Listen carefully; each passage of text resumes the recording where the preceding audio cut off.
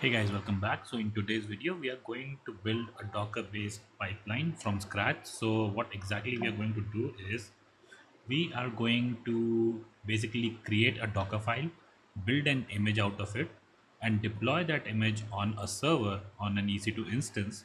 And we'll do all this using a GitHub action, right? So this is going to be a pipeline. So anytime when we put in any commit in our Git repository, the pipeline would kick in and it will deploy the latest uh, Docker image onto the server, right? So that's what we are actually going to do.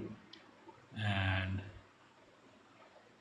yeah, let's get started. So as you can see on my screen, these are my two servers. One is my runner. So this is where the Docker pipeline would get executed. And there is another server called deployment. So this is where we are going to do the deployment. So this is where the Docker image would be deployed, right? Now, if I go back to my GitHub, you can see we created a Docker app repo, right? So we don't currently have any files over here. I actually created one index.html for testing, but I've deleted that as well because we are going to do everything from scratch. I'm not going to commit files from my terminal. I'm directly going to create files in GitHub, right? So we'll just go and add a new file and we'll call this as index.html.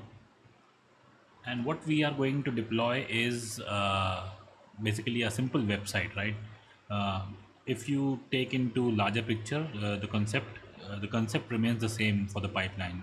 I mean, instead of a simple website index.html, you can have a complex application, a Java application, maybe a Python application, right, where you are actually first building that application, then creating some jars, and then copying that jars into a Docker file, right? Something like that you can do. But here I'm just keeping it simple. So I'm going to create an index.html, and it is going to be very simple index.html where I'll have an h1 tag. Let's call it Docker deployment successful and h1 close. That's all I'm going to do in this file. So let's commit our changes. Committed. All right, so now we have an index.html. I'm going to add another file which will be my Docker file. So this is going to be a simple Docker file. Let's call it Docker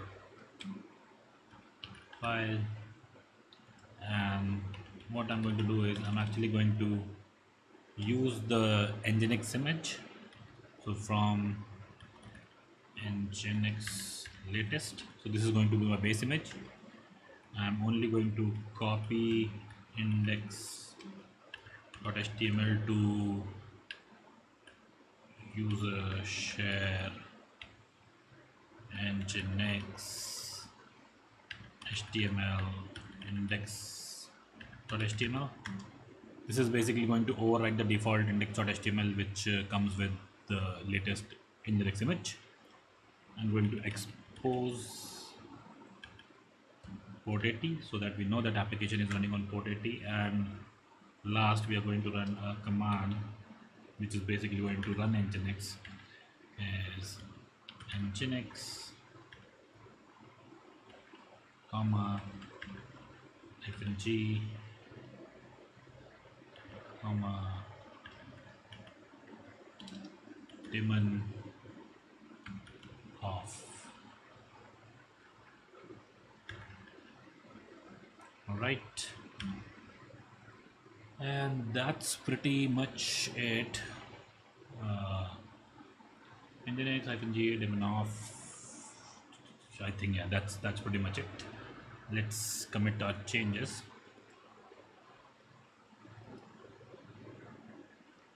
And now we are going to go back and we are going to create another file that would go into the .github directory, right, under workflows, and file name could be, say, deploy.yaml, right? So this file I've already written because this is a big file, so I've just written it on my VS Code, and I'm just copying and pasting it over here, and then I'll explain what exactly I'm doing. Let me put this over here. So you can see the name of this pipeline is Docker CI/CD pipeline. When will this get triggered? It will trigger on push on the main branch, and then we have a build and test deploy job. So you can see this is running on the self-hosted runner. So this is going to run on our runner which we created in the last video. And now we come to the steps. So the first step is actually which is going to check out this repo, and this is going to log in into my Docker Hub using the Docker Hub username and Docker Hub password. So these two things I have set in as secrets. I showed you in the last video as well how you can basically create secrets in GitHub for a repo, right? Then we are using a build push action which is going to build this image, right? And then it is going to push that image. All right, and then the last step is where we are actually deploying this to an EC2 instance. So we are using a custom action, SSH action, right? Again, we have the host and the username and the private key set up as secrets in GitHub repo, so we are using those directly. And then we are running a script. So we are first stopping any web app which is running. So this is the web app which the name I am giving to my app. This could be anything, because the way I'm putting this image into my Docker Hub is with the name web app. So that is why the name web app, right?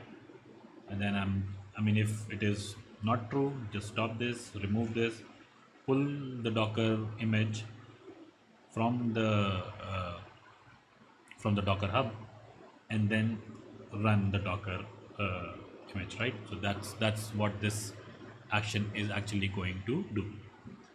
So let's commit our changes.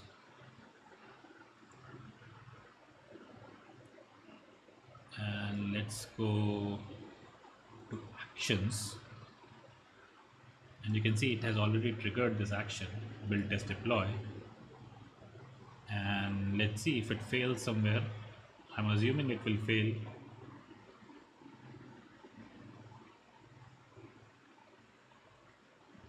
And then we'll fix it, right?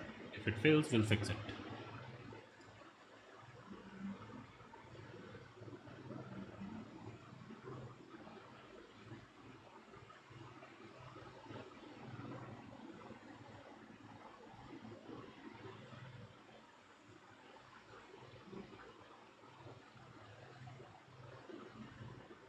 And it has failed on the EC2 deploy. All right. And it has timed out. Okay. So that's probably, let's look at the security groups of our instance. But we do have SSH open. All right. So don't see any issues over here. Alright, so if we look at this, our build and push was actually successful. So we are good over here, but our deploy was actually a failure. So I'll just pause this video for a second and try to figure out what went wrong, and then come back, and I'll also show you guys what actually went wrong, right?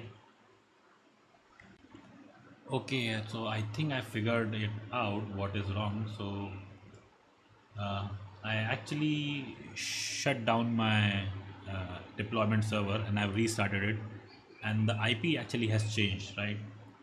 So I think that is what the problem is.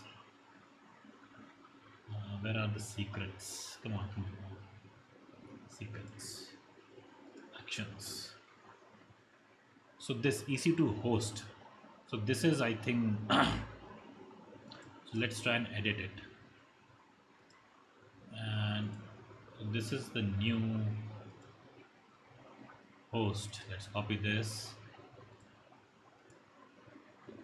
put this over here, update the secret. Yes. Okay, the secret is updated. And let's try again. We'll rerun all the jobs and hopefully, come on. So our build and push is working fine, so we don't have any, and you can see successfully. Oh, so this was quick, right? You can see our deployment actually is successful. So now what I'm going to do, I'm actually going to go and SSH onto my deployment server and see, do we actually have the deployment done. So let's do docker ps. So this is my server, and you can see there is a web app actually running, and it just created 26 seconds ago. So what next we can do is actually copy this endpoint, go to the browser and try to hit this endpoint, and you can see docker deployment successful. So this is what we had in our index.html, right? So yeah, that's pretty, so I mean, if you understand the concept, the basic concept behind this, you can deploy any complex application. This was very simple, right? So this was just a simple web application. But if you think through, just think, I mean, if you have a Java application, so at the end, what you are creating, you are either creating a jar file or a war file, right? And you're putting that in a Docker file. So I mean, at the end of the day, you are doing a Docker deployment. No matter what kind of application you're building, a Python application, PHP, doesn't matter. At the end of the day, you're deploying a Docker file or a Docker image, right?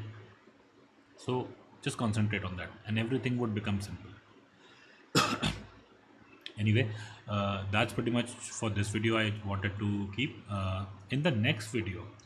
So this was like, I mean, nobody does deployment on EC2 instances nowadays, especially single. I mean, suppose I have to deploy on 100 EC2 instances, I'm not going to create those many secrets in my GitHub repo, right? So the next deployment we are going to do would be on a Kubernetes cluster. So we are going to deploy this same image onto a Kubernetes cluster. All right.